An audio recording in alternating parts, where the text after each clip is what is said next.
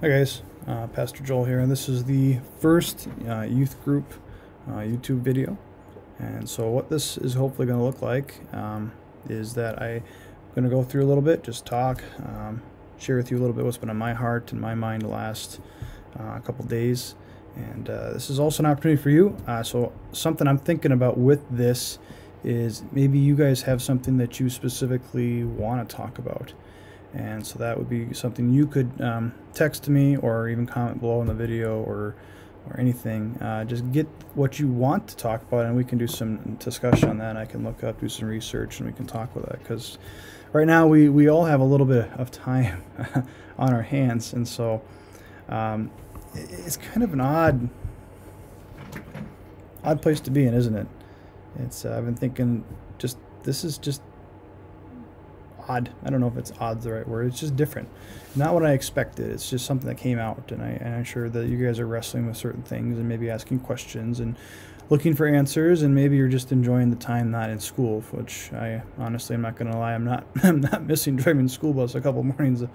So, but not that I had bad kids. I just had good kids, but early mornings. So, anxiety has been something that I have been on my mind, because it seems like the world is full of, right now, anxiety and fear. Like, you can't not watch the news, you can't not scroll through Facebook or Instagram or Twitter, and everyone is talking about what is going on, right? It's just what is happening in the news, and it's being overwhelming on the news, and it's the only thing that people are talking about. And if you go to the stores, you see different weird things, and people aren't letting you in your house, and you're supposed to stay home because of this terrible thing.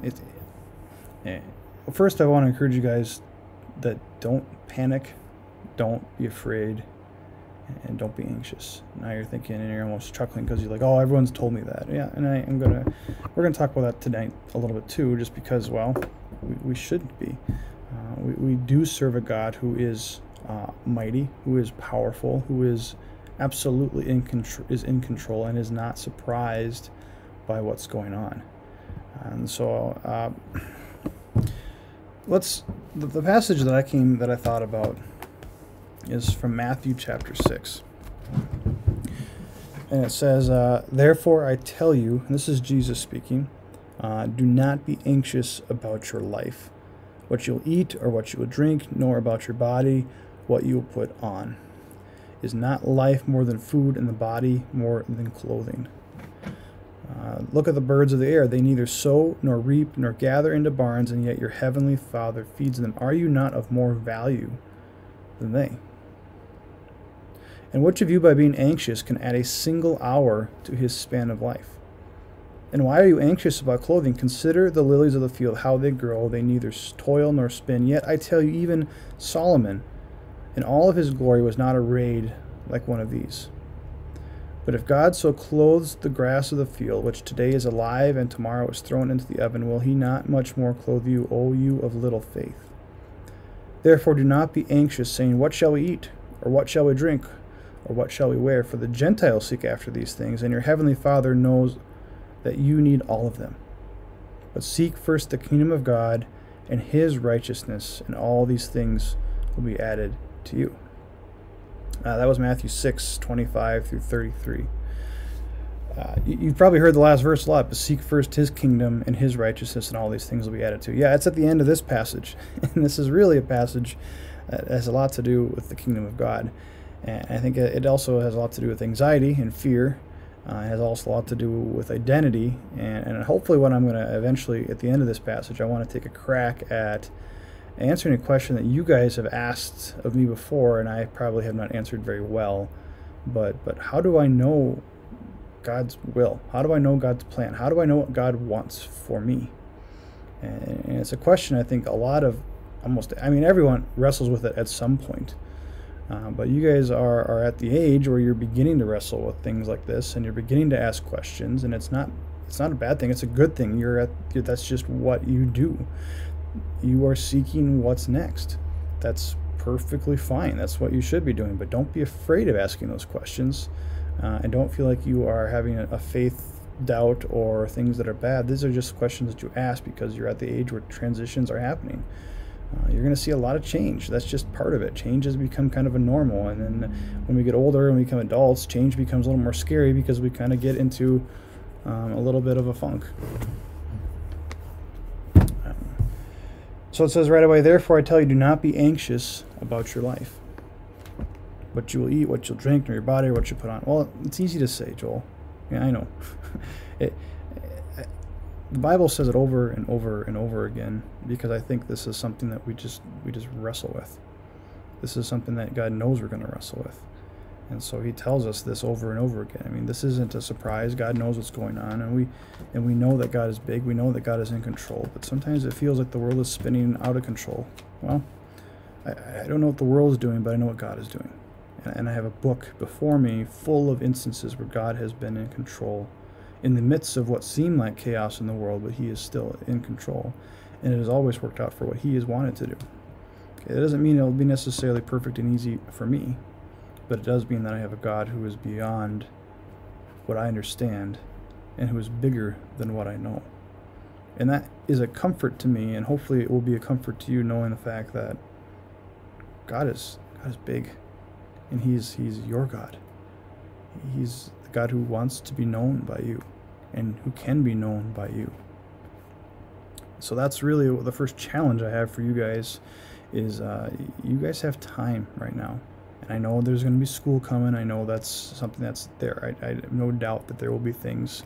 But I remember Christmas break when I was in school, and I remember that Christmas break was great, and then after a few days it gets really boring really quickly. And it always seemed to happen that way, no matter what cool thing I got, and maybe you're traveling, I don't know, but no one's really traveling right now. So you've got time. Don't neglect that time. Don't try to burn it or waste it because you're bored and you need to find something to do. This honestly can be a gift. I really do think this can be a gift, that in the time that we're in, it can be a gift to find God, to seek him, to read him. It's always the excuse that everyone has is, I don't have time to read my Bible. Well, now you do. And so do I. And I have more time. And so now, besides making YouTube videos, I'm digging into this. And I've never made a YouTube video till 2 days ago. So this is all new to me too. But what you put on, nor life nor food. Matthew goes on here to says, look at the birds of the air. They don't sow, they don't plant, they don't harvest, they don't store things up in barns, but yet you don't see them starving. You don't see them withering away because God knows what they need and he provides for them. And you're thinking, oh, that's just nature. Oh, that's just the way nature is. Well, yeah, but who designed nature? Who designed the birds? Who takes care of them? And here's the clincher that Jesus says in Matthew, says, aren't you not more of value than birds? Absolutely. God has created you very uniquely. He has created you in the image of himself. That is unlike anything else in creation. Humanity was created in the image of God. You are special to him. He loves you. He cares about you. He will take care of you. Even in the midst when we look in the news in the world and it seems like, man, this is making me anxious. How do I not be anxious? Well, this is kind of what John said this morning, is we trust in the character of God. We remember that he is in control, that he is powerful. He's the one who created everything. So that begins to ease away and give us something to grasp onto. As you're seeing, this is starting to really show a little bit of kind of what Owen talked about a couple of weeks ago, is who are we? When we talk about identity, who are we? Because our identity found in something else outside of God and Jesus and who he says about us leaves us with a not 100% solid foundation, because at some point the world, something will happen, but God is unchangeable. God is unshakable. And what he says about us is that we are his, that we are loved, that we are created specially, that we are created uniquely. We are created in the image of God. And it says we are far more valuable than birds, and so he will continue to take care of us. Now, anxiety is it's not going to go away and stay away forever. We're going to have to combat. I wrestle with anxiety. I do all the time.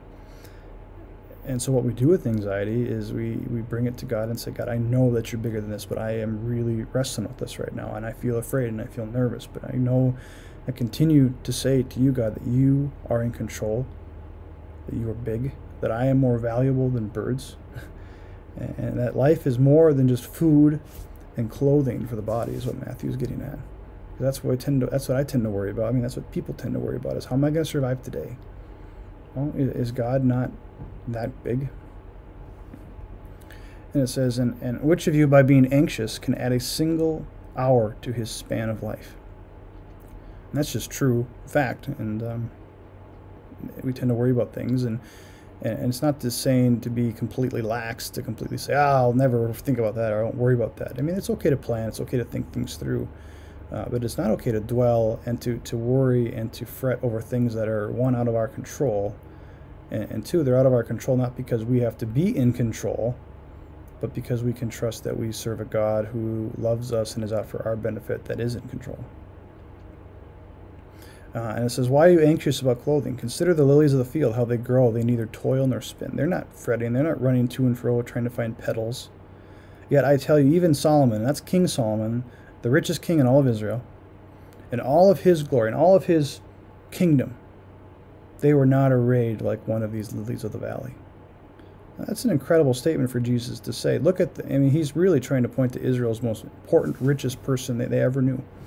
They're saying that person who in all of his glory and all of his wealth and all of his kingdom and everything that he had was not as beautifully dressed as the lily, because God is far abundantly more than King Solomon's wealth will ever be. This is the comparison. It's not the earthly things that matter. It's the spiritual things. It's the heavenly things. This passage is ultimately about the kingdom of heaven. And that's what we really need to be about. That's why this time we can take time to seek the kingdom of heaven. The passage right before this is about laying up your treasures in heaven, not on earth. Because those are the things that last. They're not the things that are on this earth. And it's just, if anything, the coronavirus should be a reminder to us that the earth is not our permanent home. That heaven is. We long for a place of eternity.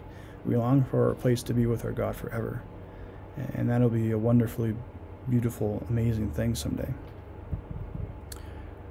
But if God clothes the grass of the field, which today is alive and tomorrow is thrown into the oven, will he not much more clothe you, O you of little faith?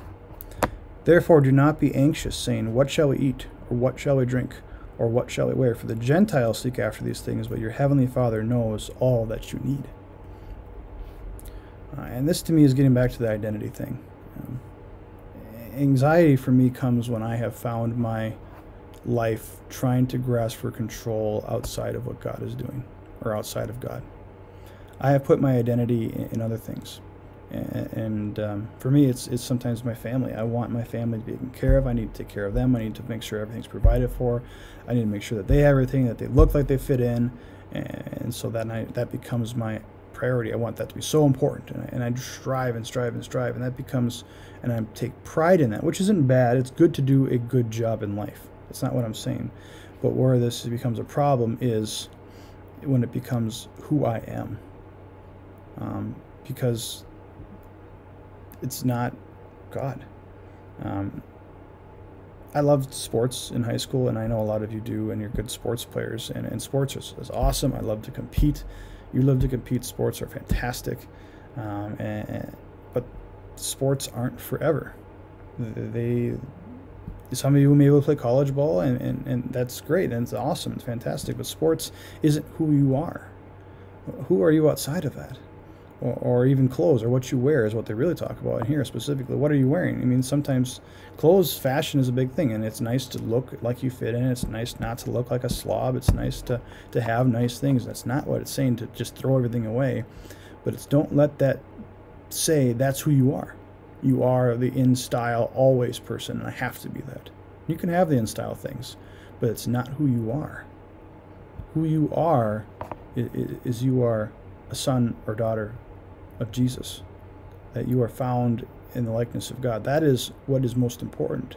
And it's not just trying to sermonize you on getting rid of your personal material things and sports and your trophies. That's not what I'm saying. But what I'm saying is you need this to be important, not because this is bad and God is good. No. God created basketball and football and baseball and soccer and all those things, and the clothes. I mean, that's great. But don't let that say who you are. Who you are is a Christian. Who you are is a follower of Jesus. And that identity cannot be taken from you. That can never be, because we serve a God who is beyond that. His kingdom will last forever. His kingdom will know no ends. That's what makes us who we are, because if we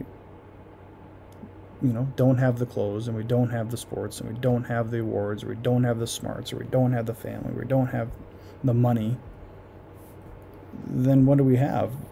We feel like we're out of control. Well, that's when God steps in and says, I have you. I'm in control. You were never really in control. It's just an illusion that you've created so that you feel like you're you. But who we are is found in what Jesus says about this. So he says, don't be anxious, because, well, in the long run, clothes don't really matter. Sports don't really matter. Money doesn't really matter. It's God that really matters. I mean, you can say, yeah, family does matter in the long run, and it does. But don't let it consume you. It's our quest to be in control of our lives. If I can control this, and I can control how people like me, then I will be happy. Maybe temporarily, but not eternally, and not certainly joy-filled as you will be with Jesus. But seek first the kingdom of God and his righteousness, and all these things will be added to you. And this is the key. It says, seek first the kingdom of God.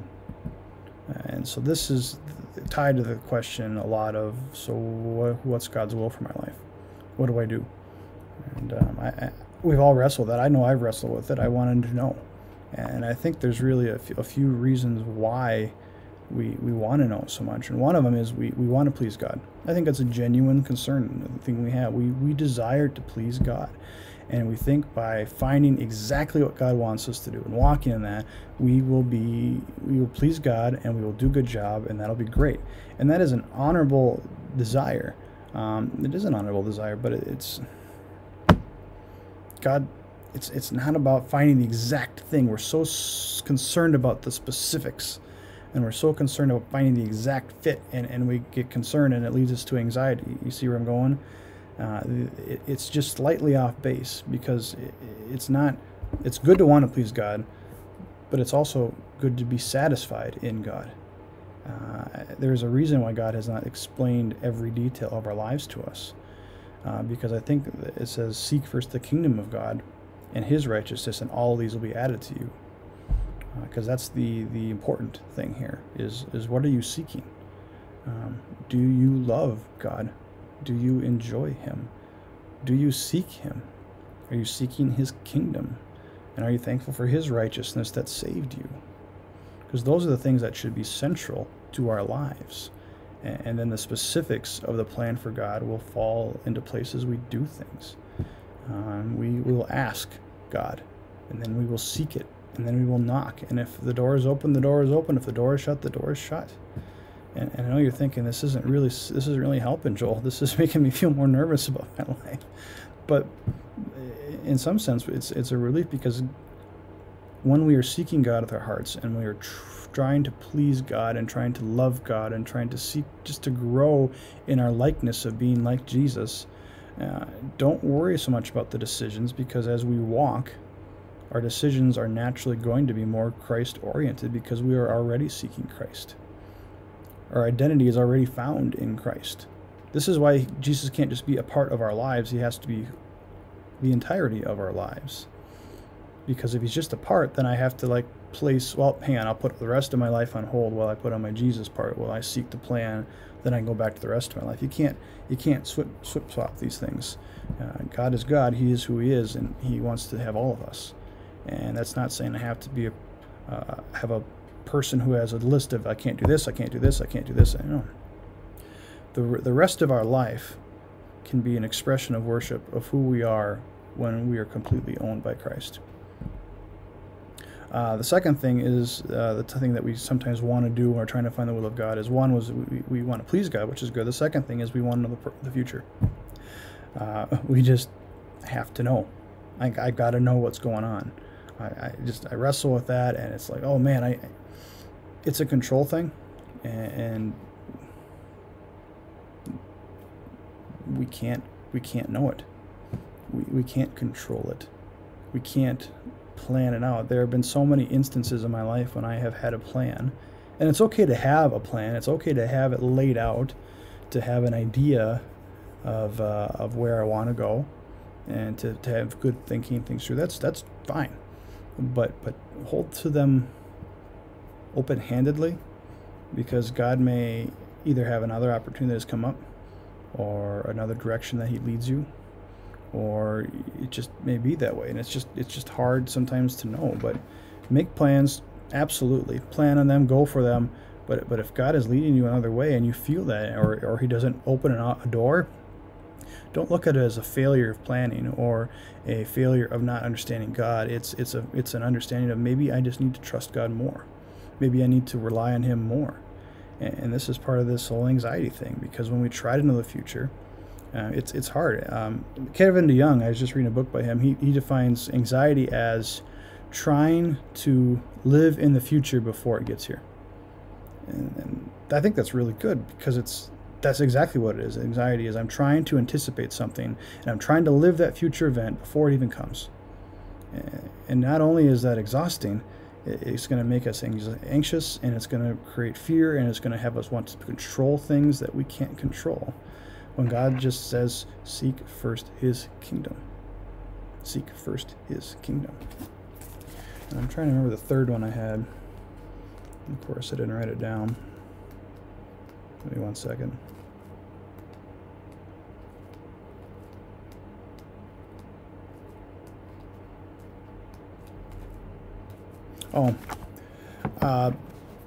The third way that sometimes we need to know the will of God, we need to know what's going on in the future, is because we think that if we don't do it, we'll either have a terrible life, or God will punish us because I didn't find it, because I didn't seek it right, or I didn't seek it correctly, and therefore I'm going to end up with this and this because it's not good. It's not the God we serve. He's not sneaky. He's not underhanded. He's not conniving or deceiving. We serve a God who is good, and a God who loves you and who cares about you and went out of his way to save you and to put people in your life who care about you and bring you to a spot where he can grow you. This is not a surprise to God, and therefore we don't have to wrestle with this. I mean, if we are seeking the kingdom of God first, and we are enjoying the fellowship and the love and the relationship and the seeking of Jesus, we're not letting anxiety control us, even though we will wrestle with anxiety. It's just a part of what it is. We don't have to fear that God is going to be retributive. What's the right word I'm looking for? But he's not going to be vengeful. You didn't do this. Well, you tried and you missed it. No, that's not the God we serve.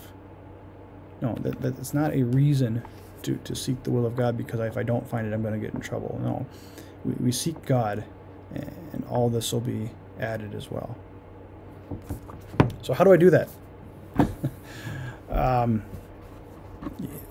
You remember the story of Gideon, and he put a fleece out and he asked God to make it wet and the ground dry, and then he said, do it again and do it backwards, make the ground dry and the fleece wet. They have this thing they call it fleecing God, where if we do this, we say, if you do this, God, then I'll know this is the way you want to go. And it says in the Bible to not test God, and so don't do that. One, I just think you'll end up being frustrated, because I don't think God responds to those fleecings, because okay, maybe in a rare occasion you hear the story, the amazing story about what's going on, but it's just gonna be frustrating for you in the end. Don't fleece God. Don't roll dice. Don't play cards. Don't flip a coin. Don't do random things. Don't expect God to do. What would happen if we pursued God with our hearts? If we were living our lives day by day, seeking ourselves and who God says he is about us. And we wanted to follow God, and we want to try to seek first the things of the kingdom, and just to love God, to find ourselves in the Scripture, because we do have two guides that God has given us. He's given us one, he's given us the Word of God. And you're thinking, well, that doesn't say where I should go to college in there. No, it doesn't. But it does guide your heart and your mind and your life to more orient yourself around God. And that will help you make wise decisions. You don't see the Apostle Paul in the Bible making all these ridiculous decisions based on things that he heard. Sometimes God gave him very specific instructions. That may happen in your life, absolutely. But it is not the norm. The norm is Paul's like, I'm going to go here because I'm praying for these people and my heart is breaking for these people. So I'm going to go seek them out. Or he's just like, I'm already walking this way. I'm going to keep going. I mean, this is who he is. And Paul was shipwrecked twice. And he ended up converting people in both these shipwrecks. He survived all of them. It was an incredible story. But Paul lived his life very open-handedly with that. And so it's one of those things. And the other thing is, how do we do this? Maybe is to the ask, seek, knock I mentioned earlier. It's we ask God, we seek God, and then we knock on the door. I mean, that's kind of the progression of ask God, and I don't feel like I've got an answer. Maybe because God wants you to start seeking it. Well, I've sought it a little bit, and I still don't feel like it. Maybe I need to knock, and I need to try to push the door open. Well, the door is either going to open or it's not. And then we kind of know that one doesn't work. We certainly know when we are being disobedient to God's will, but sometimes it's hard to know exactly what, because we have to press in a little bit. I really related a lot to like shopping for jeans. Like, we just know when we put on a pair of jeans, that's good, but doesn't fit quite right. But you try another pair and you put it on and you go, that's it. That's the pair, and you have no doubt, and you're done shopping. Maybe that's just the way I jean shop, but that's just, I know when it's on, it's right. And I know when it's not right. And sometimes they're in between, but then you know once you find the right one, that's it. And everything else pales, because that is the decision I need to go with. And then as you pray, you feel more and more comfort with that. That's part of this. So I know we kind of on a rabbit trail. I'm already longer than I thought I was going to go, so I apologize for that. But if you have questions that you want to talk about next week, you want something I want to dig into, shoot me a text or a comment, or find me on Instagram, and you can do that too, and we'll talk about that. Otherwise, I've got some other stuff we can certainly go through along this line, but don't worry what's going on. Don't panic. Don't be afraid. Don't be anxious. And I know it's not necessarily helpful to just say it, but it is something for us to go through again and again, because anxiety drives us back to God. And when we're driven back to God, we realize more and more that we need to be more made in the likeness of God. And that's why I'm so thankful for Jesus seeking me out and saving me. And when we do that, and when we follow God, and when we seek God, and we live our life for God, and we follow Jesus with everything we've got, then the decisions of life tend to fall in. Now, I'm not saying everything's going to be easy and perfect and simple to make, but our wrestling becomes a holy wrestle, and our holy wrestles become moments that shape us and mold us into things that reflect Jesus so much better.